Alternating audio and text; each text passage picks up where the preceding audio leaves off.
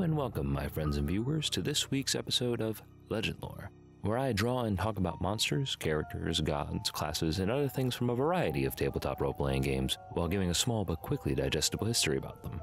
Together we'll go over their history within the game, how they're utilized in modern editions, and how you guys can utilize them in your own games.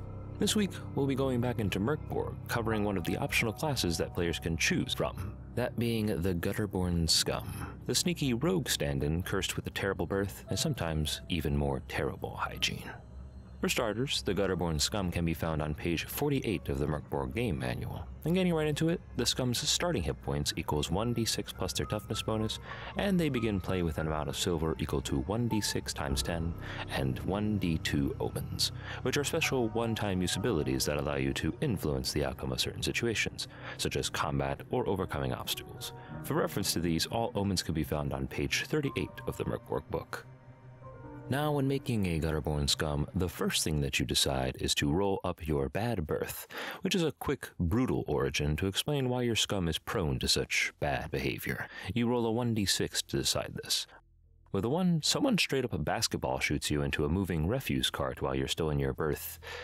You can look up what a birth call is, I'm not going to explain it to you, it's actually pretty gross.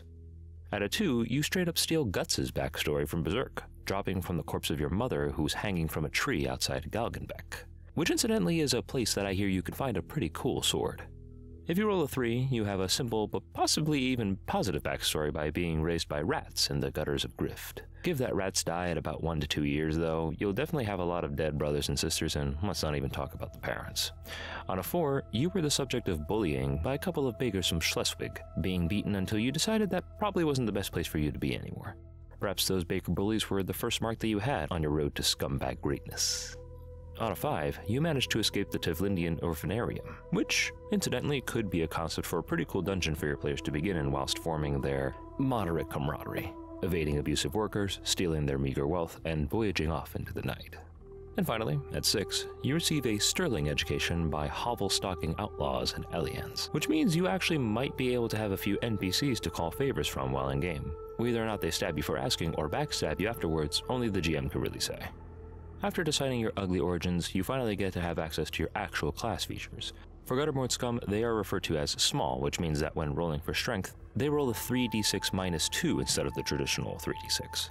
They also get stealthy, which means that all presence and agility tests for the Gutterborn Scum have their difficulty rating reduced by 2. The default difficulty rating for most rolls in the game is 12, so for the Gutterborn Scum, presence and ability tests are instead reduced to a DR of 10. And lastly, the Scum has something very special for getting better.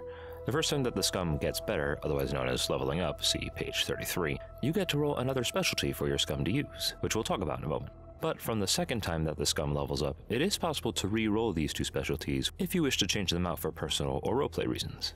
With that, we'll actually go into the different specialties that you can get, choosing one at character creation or being randomly given one by rolling a d6. At a 1, you get Coward's Jab, which simply adds a +3 bonus to your damage when making a surprise attack against an enemy, provided it is made with a light one-handed weapon. At a number 2, you get Filthy Fingersmith, which allows you to both start play with lockpicks and be able to pick locks with just your spindly little fingers, with an agility test of a DR8.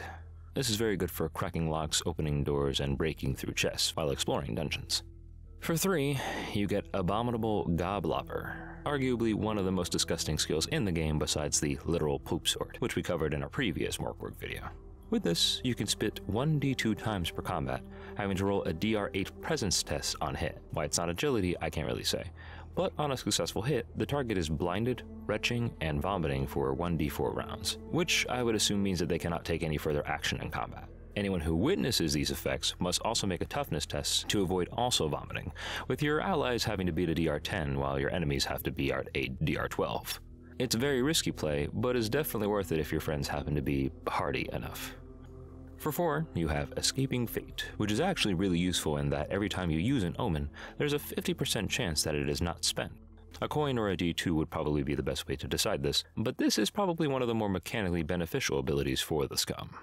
A 5 gets you Excretal Stealth, meaning that you have a profound ability to hide yourself in refuse, debris, and garbage. When hidden in these conditions, to which you should consult your Game Master if you actually are or not, a DR16 presence test is required to notice you. And finally, for 6, there's Dodging Death. I wish your sterling personality, wayward skills, and general unpleasantness offers you protection from death itself. They really do often refer to death as an actual physical character in this game, don't they? Upon dying in-game, if there is even the slightest possibility that you may have survived, which again, consult your game master as to whether or not this is the case, there is a 50% chance that you actually did. If successful, you awaken back to life after 10 rounds with 1d4 hit points and an unlikely explanation to your escape. This is great for deaths that don't really leave behind a body, such as falling down a mine shaft or being swallowed whole by a giant graveworm, and I'm sure that the Scum player will have a lot of fun regaling the party with the tales of their escape. Now with all the mechanical stuff out of the way, last thing that I do want to cover is a couple of character concepts that you guys can use as inspiration for your own individual Gutterborn Scum. Choosing your location within Borg can inform your Scum's backstory, be you a night stalking thief from the cities, a sellsword skulking through battlefields offing enemy soldiers, or a truly villainous killer, all of which are really fitting for Borg's grim dark heavy metal setting. Another trick that I would personally recommend is that you can use your Scum's specialty to decide your character's backstory and profession. Filthy Fingersmith can be very good for a deformed thief with long, unnaturally thin fingers, while Excretal Stealth can actually inspire a guerrilla rebel who uses refuse, swamp mud, and nearby debris as natural cover. The Escaping Fate and Dodging Death specialties can also inform a little bit more of a supernatural element to your character. Perhaps one of the great and powerful NPCs of the world is watching over them, intent to see them accomplish some goal while imbuing them with dark powers to turn their fate. Or maybe your Scum's powers are, roleplay-wise, gifted to him by the few casters who can command such powers, such as a fellow esoteric hermit or heretical priest PC, or someone the Game Master has set up for a future meeting. I hope these tips help kickstart some ideas for you guys' characters. And with that, that's the Gutterborn Scum, everybody. I want to thank all of you guys for watching. If you enjoyed this video, please like, share, comment, and subscribe. And also press the little bell icon to be notified of future videos. Let me know what kind of Gutterborn Scum characters you guys have rolled up, and your overall experiences with the game of Borg. And also, let me know what you guys would like to see in upcoming videos. But until then, I'll see you guys next time.